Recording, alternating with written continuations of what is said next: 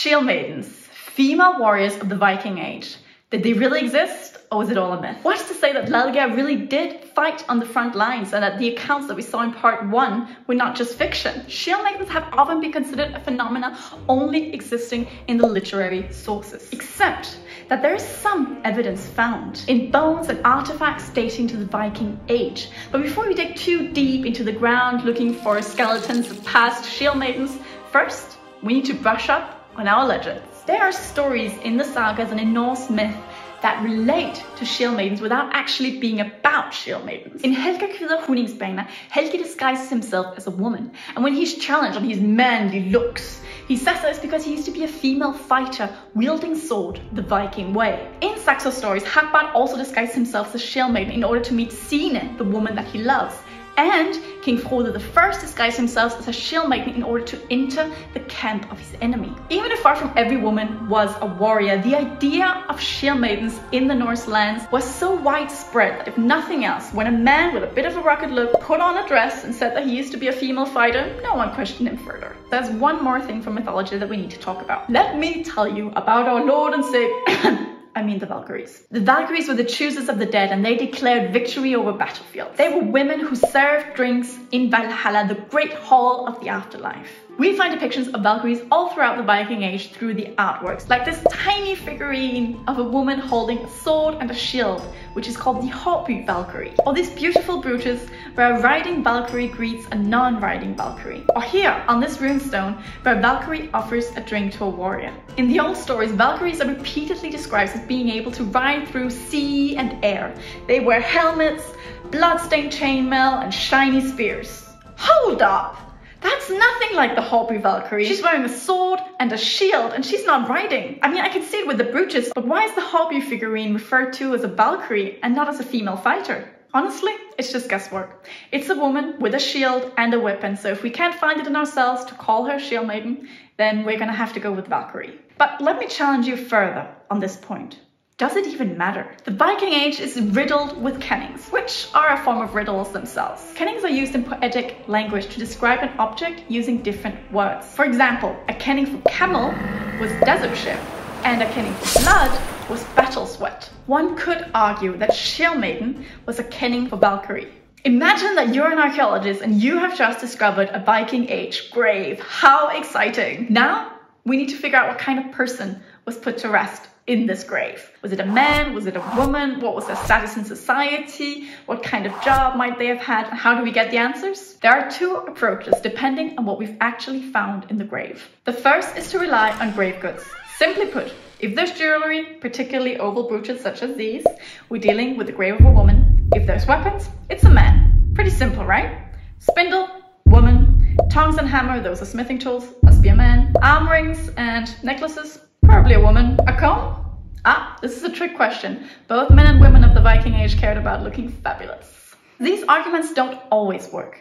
In the trading town of Birka, for example, weights are often found in graves. And from a traditional standpoint, a weight would indicate a male grave. But in Birka, 19% of the weights are found in female graves. On occasion, weapons and hunting equipment can be found in female graves from the Viking Age. At Kaupang, 3 separate cremation graves were discovered with oval brooches which marked them as female, and also horse bit, sickle, axe, and other grave goods. Another grave at Kaupang, this one not a cremation, was a vast ship burial containing several bodies. The grave goods were associated with the closest skeleton. Attributed to the skeleton of a young woman were 2 oval brooches, a horse bit, an iron staff, an axe, and most interesting of all, a shield boss. It's often argued that these things didn't actually belong to the young woman since there were several bodies in the grave, but she was the person closest to the item, and let's also remember that hers was the skeleton found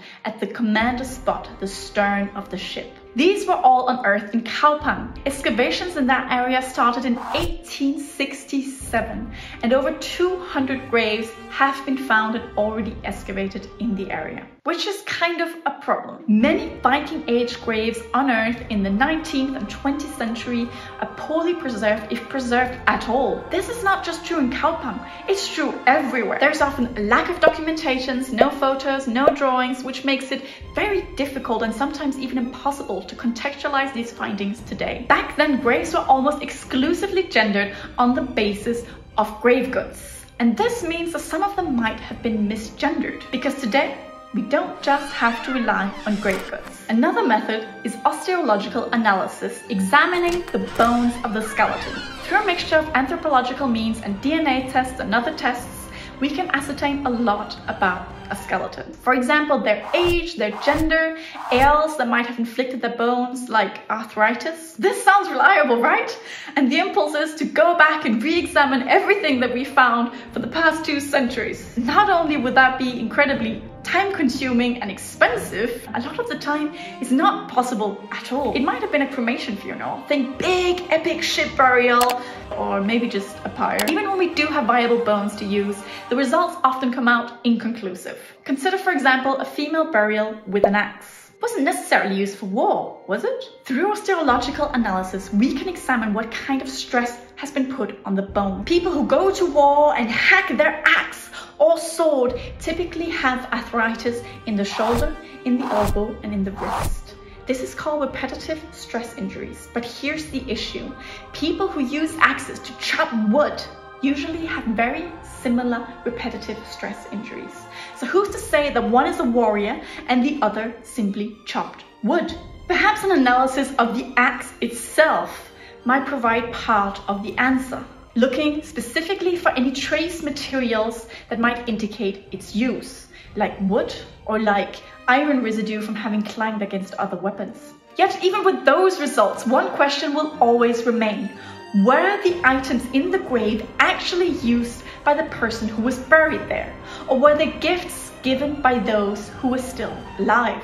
Back in 1878, Hjalmar Stolpe excavated this magnificent grave in the old trading town of Birka. The grave was situated at a prominent spot close to the barricade, and the grave goods suggested that here lay a worthy warrior.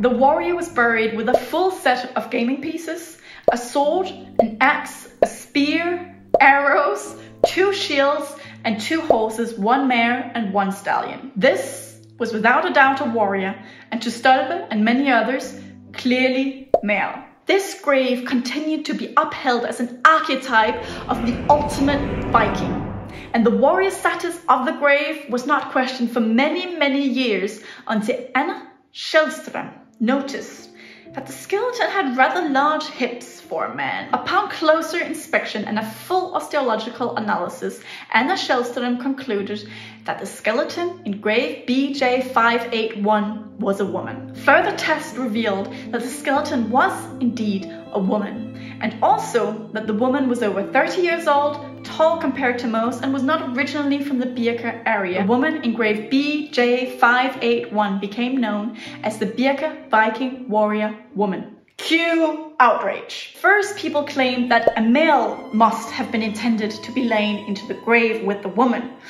But archaeologists said that the size of the grave and the way the grave goods were laid out made this highly unlikely. Besides, double burials in chamber graves are incredibly rare in Birka. Another theory was that the bones might have been mislabeled or switched around sometime in the last 150 years. Stolpe excavated over 1,100 graves from this area. Documentation back in the day was usually so poor that some graves and skeletons were completely misplaced. This was the case of the Mammon grave in Denmark, which is famous for this axe. The axe was originally discovered together with a skeleton, but for decades the skeleton was missing until very recently when it was rediscovered and had been mislabeled. Thankfully, Stolpe, who was in charge of the Birka excavations, kept things in order. Stolpe was notorious for taking extensive notes and making drawings, but while excavating 1,100 graves, mistakes can happen. In 1963, more than 50 years after the initial excavations, out of the 1,162 excavations, only 2 skeletons were missing. That is remarkable for the time. The cranium is missing, but this is not as alarming as it might sound, because it was standard practice back then to remove the cranium from the skeleton and place them into anatomical collections. The spinal condition of the skeleton in this grave are unique, and they clearly match Stolpe's notes. Some people took this as a cue to argue that there was no combat damage found on the bones, and therefore the skeleton could not possibly have been that of a warrior. However, we need to remember that the cranium is missing, there is no shoulder blade, and also part of the pelvis is missing, and this is usually where we would find that kind of damage. I must add at this point that male graves with similar finds are rarely ever questioned in this way. It's still a solid point. The facts remain that the individual was buried in a grave full of fully functional weapons and war gear and little else, next to other graves with weapons next to a garrison. If the Birka find is not enough to prove the existence of Viking Age female warriors, then what are we actually looking for? If you look at the military today, then it quickly becomes clear there are many different roles to fill. Yes, of course, there are soldiers who need to fight on the front lines, but there are also commanders who stand back. There are people who need to cook and clean. There are people who work at the treasury, people who do the paperwork. And yes, in the Viking Age, the paperwork might have looked slightly different, but the same still stands. Everyone cannot fight on the front lines, certainly not at the same time. Today in the military, no matter where you're stationed though, you're likely going to have some form of combat training. In the Viking Age, not only were you likely going to have some combat training, you were likely also going to get deployed. And if you were going to get deployed in a ship, going to foreign shores, you were probably going to have to fight at some point as well. As a Viking warrior, you likely had to wear several hats, although none with horns. I'm serious, no horns. So what exactly defines a Viking warrior? Is it someone who goes and raids? Someone who fights? Does the term still apply if you're fighting to protect your own home? Or does it only apply if you're going abroad? Does a warrior have to fight in close combat? Is an archer not a warrior? And do you need to be injured in battle in order to qualify as a warrior? Do you have to die from taking an axe to the head? Or can you have died of natural causes too? What are the parameters that we are going to accept in order to apply the term Viking Age warrior and in turn the word shieldmaiden? I suppose the ideal situation to prove that Viking Age female warriors are real and don't just exist in the sagas and in the legends would be to find a woman buried with some kind of weapon that couldn't be used as an everyday tool, like a sword, and who also had battle injuries. That would be proof, right? Well, isn't it lucky then that we have exactly such an archaeological find? Let me introduce you to skeleton C22541, who I'm pretty sure is called Rusla. You'll know why if you've seen part 1. This is an incredibly rare and exciting discovery. Not only was the woman at Noa Kjollen found buried with an axe, also a sword. And a double-edged sword like this have no household function. They are weapons purely used for war. This grave was excavated over 100 years ago, and scientists back then also conducted osteological analysis on the skeleton. And they, like us today, concluded that the skeleton in this grave was indeed a woman. She was buried with a sword, an axe, a spear, 5 arrowheads, a horse, bridle, and other tools. The shield boss was documented but disappeared during a fire in 1912. Thanks to a renewed interest in the topic of shieldmaidens, scientists are studying the skeleton to ascertain what kind of diet this woman might have had, what kind of disease history she might have had, what kind of injuries, and much, much more. Already we know that the grave was from the 10th century. The woman was approximately 155 centimeters tall. She was between the ages of 18 and 19, and she had a head wound that might not have caused her death. There is some evidence to healing on the skull. In year 1984, P. Hernes did a re-evaluation of the find. He especially noted the short height of the woman and said that because of her short height, she could not possibly have been a warrior. And while I'm pretty cautious not to jump to conclusions because I'd rather be certain before I call someone a shieldmaiden, let me just get this one thing off my chest.